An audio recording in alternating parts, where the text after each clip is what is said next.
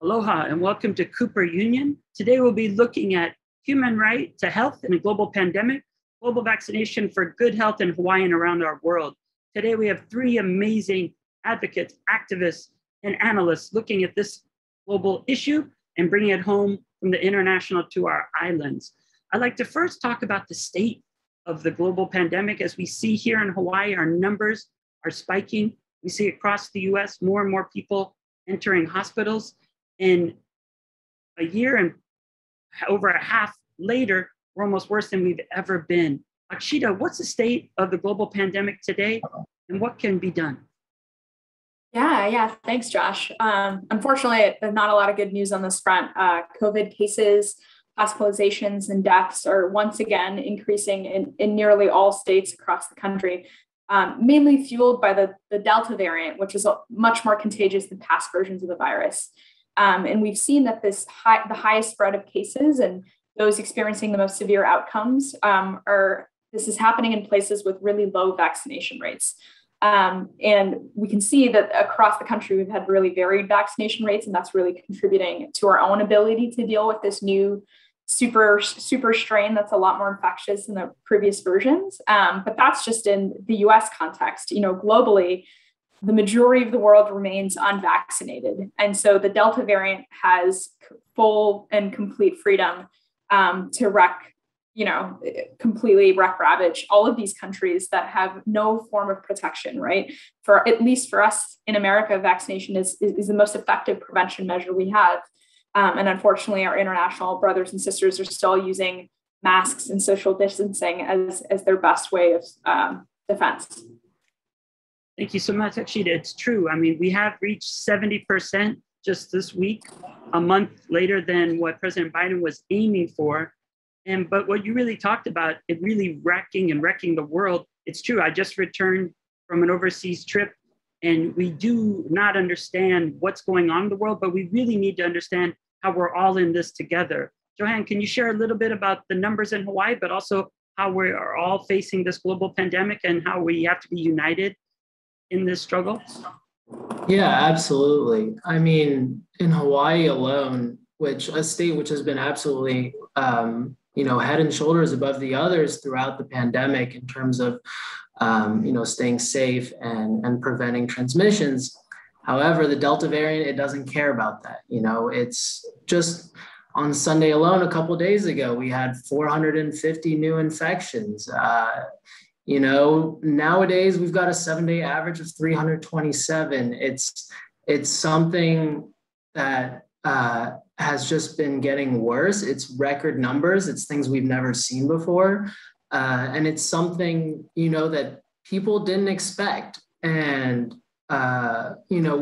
that's what happens when, rather than staying together, we see ourselves as individuals and view things like vaccinations just from our own perspective. But when you actually take the global perspective and take a broader perspective, you can see that the way things are going right now is, as part of what I do a lot of immunology research. I do a lot of maternal health research and maternal disease and just disease transmissions. And what we're legitimately doing is we're creating an environment. We are artificially pressuring this virus to mutate and to get worse and worse to the point where vaccinations aren't going to matter anymore. We are transforming this bug into a super bug. And that's mostly because a lot of people might not realize that, that this virus can get worse, that vaccinations aren't going to prevent it, that masks and social distancing, as great as it is, it can't solve everything. And that's why we need global vaccination rates. We need national vaccination rates. We need all vaccination rates to go up. And I think what we're seeing now in Hawaii is just a consequence of, a more individual perspective and why we need to start seeing things from a bigger picture. Thank you so much. And that really points out an important principle here in Hawaii of kuleana, our responsibility to each other, and really understanding that sense of solidarity in Hawaii, in our community, but then also with global civil society. And we really appreciate the approach that your NGO is taking of a human rights approach to health. Paul, would you like to expand on that a bit? global vaccination rates are extraordinarily low. And what we have seen is that you can't really, no one is safe. Everyone says this, but we kind of need to internalize it and really understand it. No one is safe anywhere until everyone is safe everywhere. Viruses spread quickly. That pandemics are happening faster and getting worse. That's a product of deforestation of tropical rainforest and wildlife trade. First and foremost, there were 6 times more new diseases leaping from animals to humans in 2010 than there were in 1980. That sounds like an anodyne fact, like, that's weird. But what it actually means is that we could not, the way to think about COVID-19 is not a once in a century kind of thing that just fell out of the sky, but a product of policies that is accelerating and getting worse, and that we should be anticipating COVID, the sequel, while COVID, the first movie is still playing in theaters. Until we get basically everyone everywhere vaccinated at basically all of the same time, this will not let up at all. Anyway. It's a very good point, and it connects also with all the multiple crises we're facing in humanity. We have the climate crisis here in the Pacific and Oceania. We're having this crisis of the health crisis, and they're all interconnected. We have to see that. And we're having a huge meeting right now preparing for the UN Framework Convention on Climate Change Summit that'll take place in Glasgow. But there's also the biological diversity one. And we have to understand that, in a way, the Hawaiian concept of malama honua, we have to take care of each other, but also our earth. And Akshita, what are some of the actions that we're moving towards to actually make sure that everyone everywhere is taken care of so that everyone will be able to survive this pandemic? Yeah, I mean, I think you said it, perfectly, in the sense that there is a real responsibility that we have morally, ethically, but also as global citizens, right? Thinking about human rights, that we have a responsibility to provide this assistance, this international assistance and collaboration to help realize other countries' access to the essential, needs that they have during COVID. And a big part of that is making sure that vaccines are made available around the globe. As Paul was saying, very few people in low-income countries have received a vaccination. That number, actually, when you look at it statistically, is 1.1%, which sounds so low that it's almost like I made it up. But 1.1% of people in low-income countries have received just at least one dose of the vaccine. So the majority of the people, almost 100% of folks in these countries, are completely at risk. And we have a real responsibility to make sure that they don't continue to stay at risk. And as a government, I think, especially as the US government, there's a lot of people and a lot of folks who are looking to us to provide leadership, to provide answers in this vacuum of addressing these fundamental human needs, and also sharing the knowledge and the resources we have when it comes to vaccines. So there's been a lot of legislation that Right to Health has been working to develop and endorse, that's focusing exclusively on that front of being able to ensure vaccine access to all of our low and middle income country partners, but also working with them together to address the fact that, as you yourself said, the environmental health concerns are very much tied in with our own human health concerns.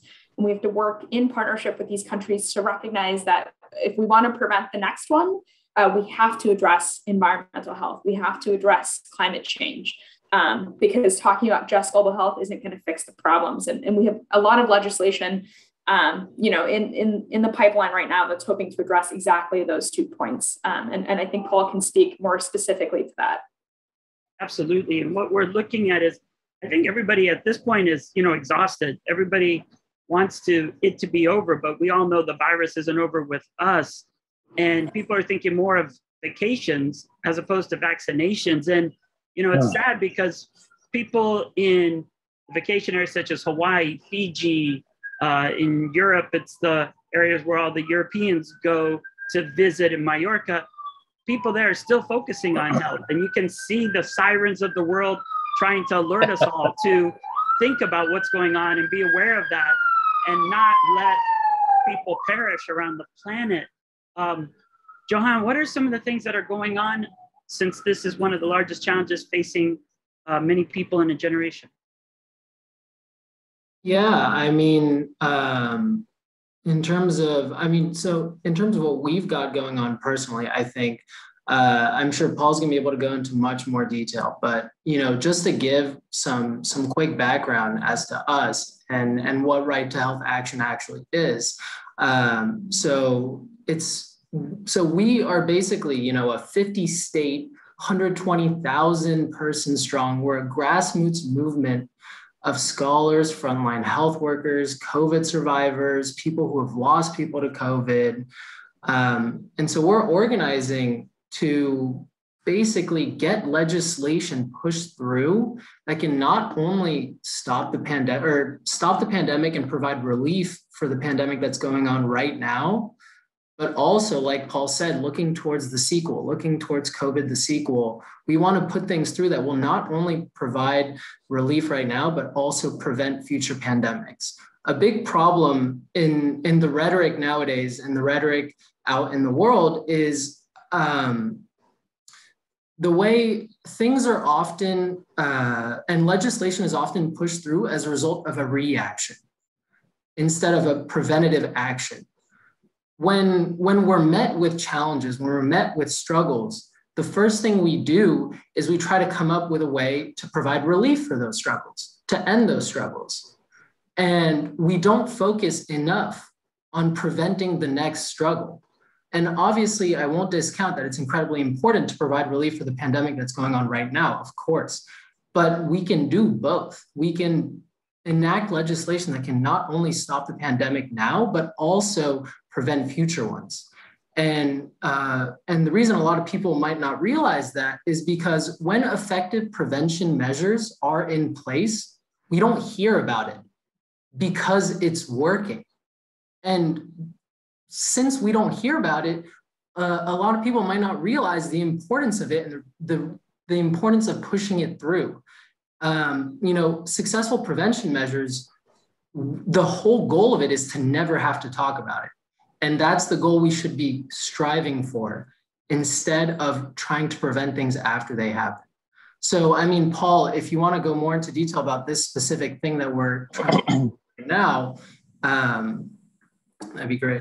Johain, I think that's a great point. It really points out how it's a people-centered advocacy approach that's preventative, participatory, and making sure that we can all get involved and make a difference. And it's great to bring in Paul now, because we know last week there was a history being made with a strong bipartisan majority of the Senate Foreign Relations Committee passing the biggest global health bill in a generation. It's known as the International Pandemic Preparedness and COVID-19 Response Act, Senate Bill 2297, and it's headed for a full Senate vote. But we're very fortunate to have Paul with us, who was also very involved earlier in other campaigns, the President's Emergency Plan for AIDS Relief, known as PEPFAR.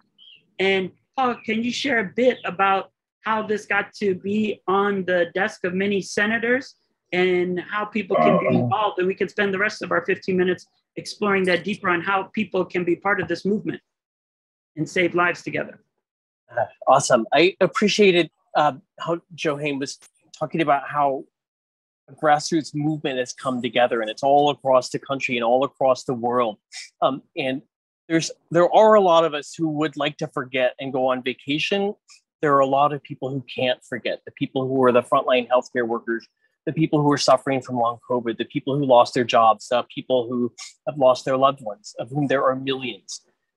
For every single person who has died, of the millions of people who've died, there are as many as 15 to 20 people who were touched by that around the world. So we've tried to build a movement, us and our colleagues around the world, of people who are not going to forget, and to repeal these underlying policies that cause pandemics and allow them to spread unchecked, in poorer, parts of the world, and replace them with transformative victories for racial and social and economic justice. The bill you mentioned, IPCRA, I don't know, we don't have a very good name for it. The senator's named to the International Pandemic Preparedness and Prevention Coronavirus Relief Act of 2021, IPCRA. So anyway, it does three things that are transformative. This is history in the making. We have the chance to get this across the finish line together in the next month. It has three major chapters. One is that it vaccinates everyone everywhere in the world. The United States we wouldn't have to pay for all of the cost. We've already paid for all of the cost, or much of the cost of inventing these vaccines. These were the people's vaccines that were invented with taxpayer medicines. They should be available to the people rather than being guarded behind private patent monopolies that benefit really only the big pharmaceutical industries who didn't spend time hardly on inventing these things. So this bill gets 60% of the world vaccinated by the middle of next year. That's an enormous thing. And this is the way and the only way that we're going to be able to stop things like the next Delta, the next variant, Delta, Zeta, whatever it's going to be. The next chapter of the bill is something that we've been calling for since day one of this pandemic, which is a new global fund, a new global kind of a funding pool that people in low and middle income countries and governments can apply to for funds to prepare for a future pandemic and stop it from happening. And we did fight really hard on something that all of y'all are touching on around making sure that it wasn't just a kind of a containment bill, like one that says, oh crap, the poor people in some poor country are sick again, so we need to stop the spread. What we worked really hard, and that had been where this thing called the Global Health Security Agenda was focused entirely, was stopping the spread. That's legitimate. We want to stop the spread. But we also, what Right to Health brought to this fight was we also want to stop the outbreaks in the first place. We don't accept that poor people have to get sick before the donor nations intervene. So that's a racist colonial viewpoint. So, and that's where you bring in all these folks who were very concerned and need to work on, or concerned about the climate and want to work on deforestation and wildlife trade. This is the primary driver. More than 80% of new outbreaks come from deforestation or wildlife trade. So if we can make a dent there, you stop pandemics, and you get a side helping of preventing climate change. So we're extremely excited about this launch of this new global fund. We need to get it done. The third thing is that the bill supercharges the Global Health Security Agenda. That was an Obama era executive order that in a Trump era executive order. The executive orders themselves were not bad. They were limited because presidents only have so much authority. If you need to spend a bunch of money to pandemic proof the planet, you can't really do that with an executive order. So this bill puts teeth into the Global Health Security Agenda around preparedness and containment, meeting something called international health regulations, these WHO standards that countries are supposed to try to meet to stop pandemics from spreading. They weren't able to because they're poor. There was no money on the table to make it happen. So now we're going to try to get that done. It's the biggest bill in a generation. We definitely need the good senators from Hawaii to sign on as co-sponsors. We're pretty excited about helping try to get this across the finish line before the year is over. No, thank you so much. And between both of you, really sharing that human story, because that's why many of you came together. It's because people are being impacted. And if we're going to take this visionary legislation and turn it into law, which then helps people living their lives, that's what's most important. I remember also Foreign Relations Chair Senator Jim Risch said, this bill is the most important thing any of us have ever worked on. Akshita, can you share what it means to be involved with this and what people can do to also participate? Yeah. Thanks for that question. I think, so many of us have been drawn to this work, in our team at least, because as frontline healthcare workers, as doctors, as nurses, they've been able to see firsthand all of the different factors that affect somebody's health, right? When a government fails to be able to provide the right to food or shelter or living wage or quality healthcare, you already have a problem. That's a problem that exists before a pandemic comes around. All COVID has done is just exacerbate existing problems in our society, existing problems in our healthcare system that we need to do a better job of addressing. And I think being able to work on a bill like this that really aims to look at the big picture, not just domestically, but globally, is just a wonderful opportunity to put our efforts and put our energy towards something that's going to make sure that this disaster never happens again. You know, as a public health scientist, I can tell you, anyone in public health could tell you that we saw COVID-19 coming and it could have been prevented, which is what makes it so unacceptable that we are still grappling with this now. We're almost a year and a half later. But we can also say, looking at the science and looking at the data, that there are more pandemics coming. So it's now on us, all of us, to get involved and take action. And I think part of our success at Right to Health Action has been that there have been many people who've been affected by COVID-19 and have been looking for something to do. And we've been able to provide a way to channel that frustration, that energy, grief, and the outrage that people are experiencing, and channel that into something productive. We have teams of volunteers across the country that we train to meet with their congressional representatives, to be able to meet them face to face, talk with their offices, share their stories, oftentimes heartbreaking stories of loss, how COVID-19 has affected their lives, losing their jobs, losing their insurance, losing their loved ones. And we train them on how to use those powerful stories to really force their representatives to pay attention and call to their attention this important legislation that we've been working on and drafting and endorsing and pushing forward, and asking them to take action. And so there's a role for everyone to play in this fight, right? If this is something that's impacted you, there is a role for any engaged constituent to play. You don't have to be a policy person. You don't have to be an activist with experience. We can train you to plug in. You just have to reach out. Oh, it's really important, especially knowing when you look at the People's Pandemic Prevention Plan. I mean, some of those highlights that we could vaccinate 60% of the world by mid-2020. That would save so many lives, especially dealing with those variants, the Gamma and the next one. Johain put it so well, that new historic global fund for preparedness and prevention. Maybe you could share a little bit more, Johain, about the building the health systems to stop the pandemics and the international health regulations and some of those elements? Yeah, absolutely. I mean, so in order to build these health systems, in order to actually have existing systems in place that can actually truly help towards preventing future pandemics, there's a lot we need to do. And I think first and foremost, the power comes from, the people. And it might sound cliche to say, but look, the power comes from the people. I think too often we get caught in,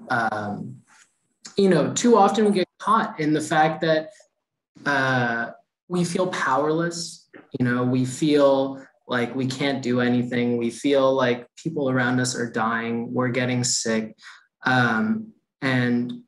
That's why I love Right to Health Action so much, is it actually provides an outlet for this.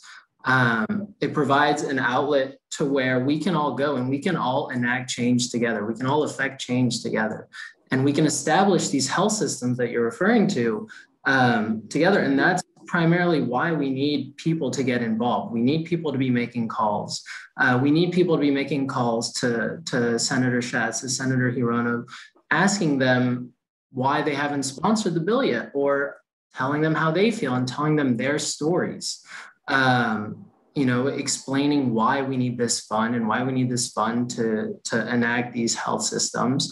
I would encourage anybody watching this, anybody listening in, to make that call, to call your senators, to point their attention towards this bill, to point their attention towards these health systems that we need to reinforce, that we need to strengthen through this bill, through the provisions of this bill.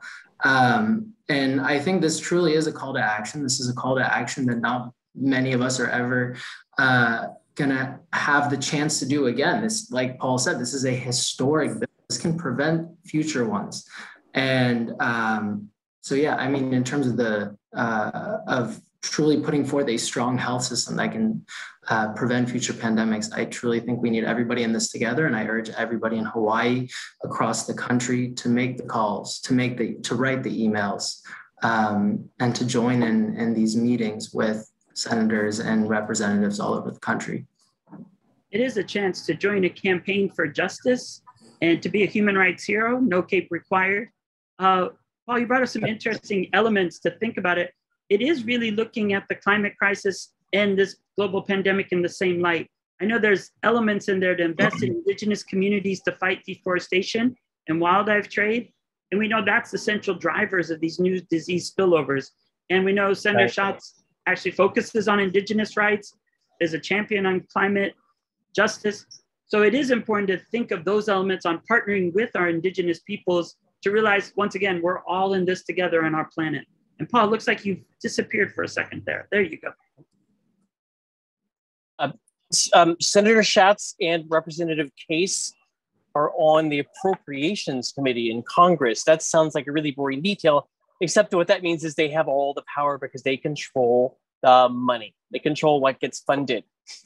Senator Schatz talks a good game and puts forward really important legislation, message bills around deforestation and climate change and stuff that well, we haven't really been able to hear much from him on actually preventing pandemics in the future. And the way you prevent pandemics in the future, as it turns out, is you do something about deforestation. So we would really appreciate any help.